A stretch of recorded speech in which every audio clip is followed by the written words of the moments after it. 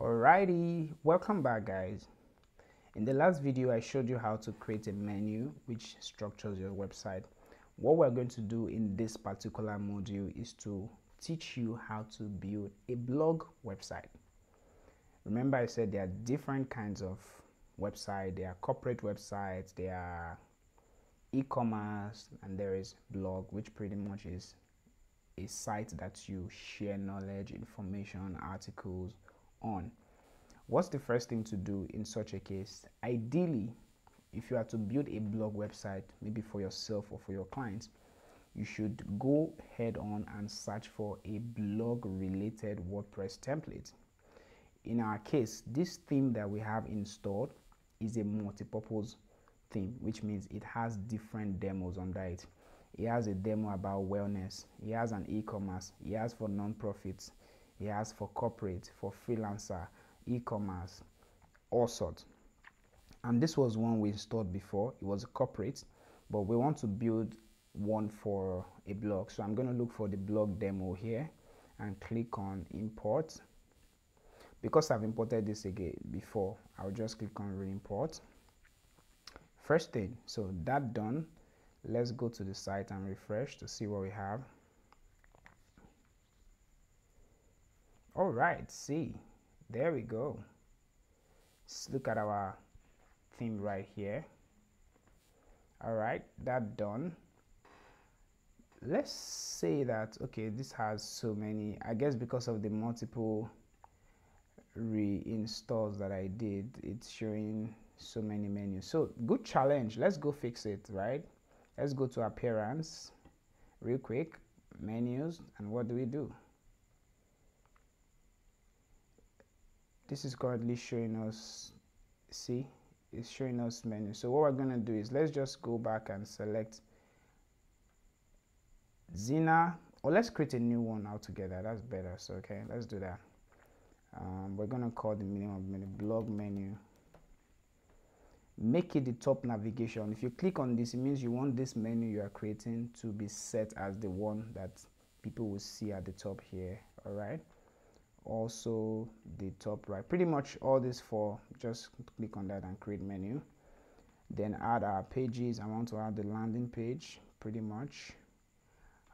What other page would I want to add? All right, creative, no, I don't want that. It's pretty much this page, but let's say I do, I want a contact page. All right, add menu, and then I'm gonna really quick change the name to home. Click the drop down, and then I'll change this one to contact. You can customize yours as you want. Okay, so let me refresh now. See, home and contact period. That's what we have here. Shikenan. All right, the next thing I'm gonna do then is to show you how to clean up this page. Let's say you don't want your own arrangement to be this way. What do? How do you do that?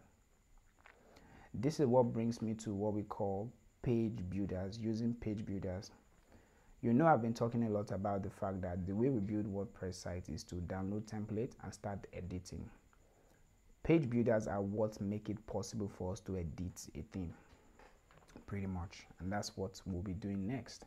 So whenever you're on any page in WordPress, as long as you are logged into the admin side, when I mean admin, logged in like we are right now, you would always see this thing at the top that says edit with WP Bakery page builder. If it's calling the name, it means that there are other page builders. There is Elementor, and hopefully we'll use a theme that has Elementor as the page builder, but they work the same way.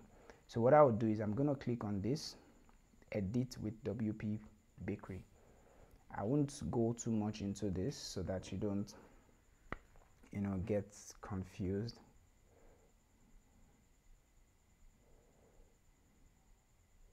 This is where it gets tough and not so interesting, I have to tell you. All right, so here's our site.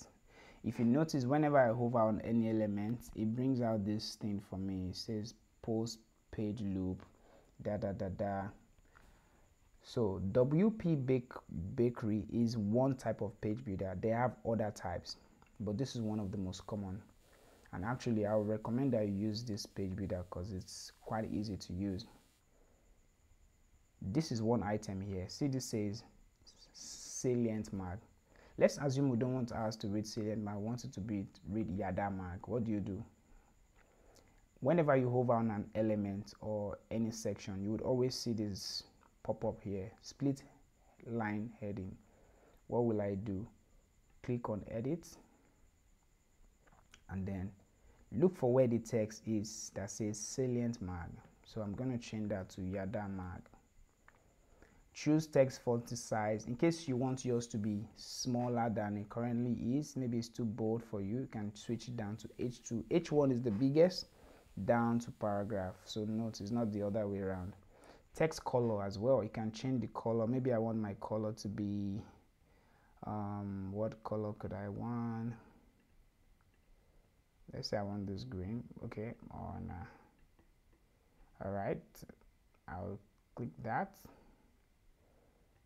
pretty much and just say save changes.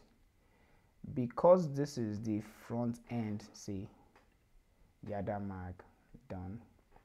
So let's say I want to add something else under this section, maybe another headline. What am I going to do is at the top here you see element navigator. Okay, no, that's not what I'm looking for. Salient, is it salient templates? Nope. All right, now let me go down. Okay, so you can see that this page has many other parts. This place that is saying something like reading is a passport. If you don't want any section in your site, for example, your blog doesn't need this, reading is a passport, blah blah blah blah, what do? If you hover on this part, you see this X sign. This whole place, you know I taught you row and columns. This place is a whole section. This that is now made of 2 columns. This is 1 column, this is 1 column. Let's say I don't want this fire thing showing here. Maybe I want to have 1 image there instead. What do? In that case, do not delete the entire column. The column, as you'll see, is this area that the bounding box is hovering around. What I want to delete is the element inside. I'm not trying to remove this whole structure. The same thing with this. When I hover here, you see a yellow outline all over this section. But then there's another green inside on this whenever I hover on the text, which means if I'm to make an edit on the text, this is what I will use, as I would do right now. Reading countless. Maybe I want to reduce that line. Reading is a passport. Let's say I want to reduce that to this. And then, as you can see, you can set font size depending on what works for you. Let me warn here, you're going to have to do a lot of testing and trying this part. Even as a professional, you can set the size and it doesn't work. Simply come back, reset it. So I'll save changes right now and let's see what happens. See that reading is a passport has gone. These two are different. That's why when I hover on this, it's now showing another one different from this. See? Alright, so in case I don't want this, I can just click on delete and that's gone. If I don't want this part too, what do? Delete. And for this image, I don't want this image to be here. I want a still image, like a static image. So I'm going to delete this. Now when I do that, in each box you're going to notice, you need to be observant here, like a plus sign, which means add. That's like saying what element do you want to add here. I'll click on that element. Now let's get familiar. This is where it gets tough, really, or boring, but I hope to make it simple for you. This is just saying these are the different elements that you can add to your page. You can add a text, you can add a single image, you can add a call to action, which means a button, a fancy box, a toolbox. I will just use this opportunity to show you, a couple of them, and then we're going to get to publishing our articles in the later video because I have to take my time on this. Alright, so let's say we want a different image here. I'll click on it, single image. Alright, what image do you want? See, select image from library, add image. There are two sides to this. There is upload files. Maybe you want to upload a fresh picture that is not already on your site. That's one. But if not, you can just click your media library. Media library is where you find every picture that is updated on your server already. You can always pick them. Okay, maybe I want this image instead. I'll just click on this and click set image. Okay, and save. Then let's see what happens. Can you see? I just changed the image on this side. So let's say I want to add a paragraph under this guy. This reading is a passport. What do I do? In the same way, whenever you hover on it, click on this, or wait, let me see. I want to see if I can drag. Okay, good. This line at the bottom is where you can add fresh elements. Let's say we want to even create a new row that there is nothing inside before.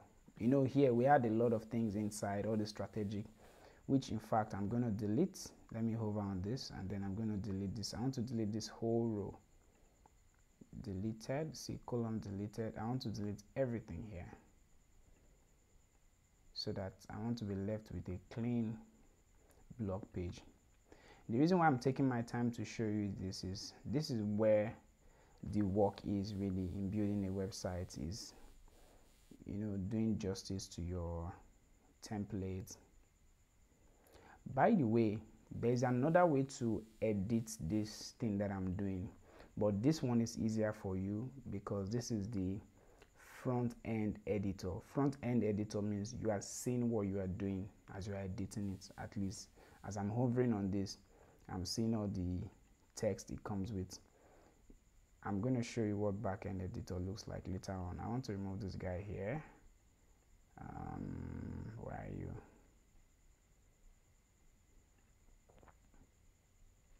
I'll come back to that later. So let me show you how to add a new. Click on this. In that case, you want to add a row. All right, a row. Where's our row? Where is our row? Bosola must be happy hearing this. Where is our row? Okay, I'm gonna click that again.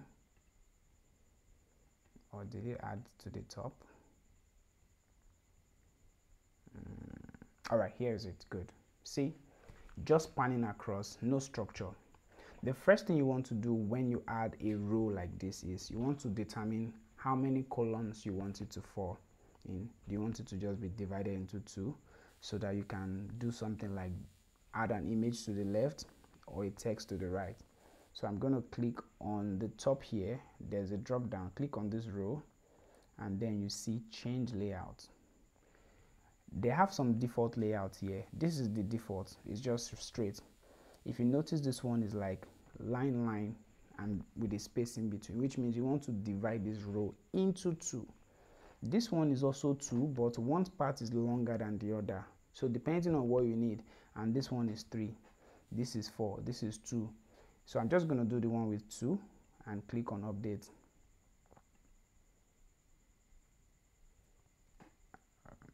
Update.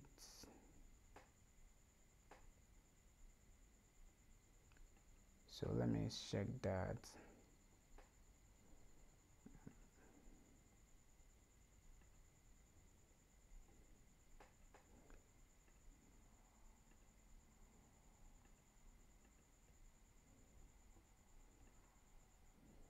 Something is wrong. You know what I'll do first? Let me just update this and then I'm going to pick it up in the next video. I don't want this to be too long. All right, updated.